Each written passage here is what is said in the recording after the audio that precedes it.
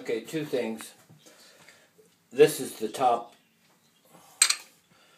of the tap, and actually all I did was take my hand and unscrewed it. It came off quite easily.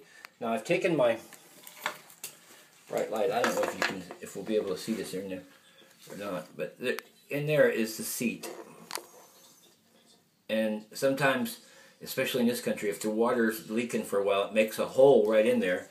And then you have to have a special tool that you take it out. But both of those seats look pretty good.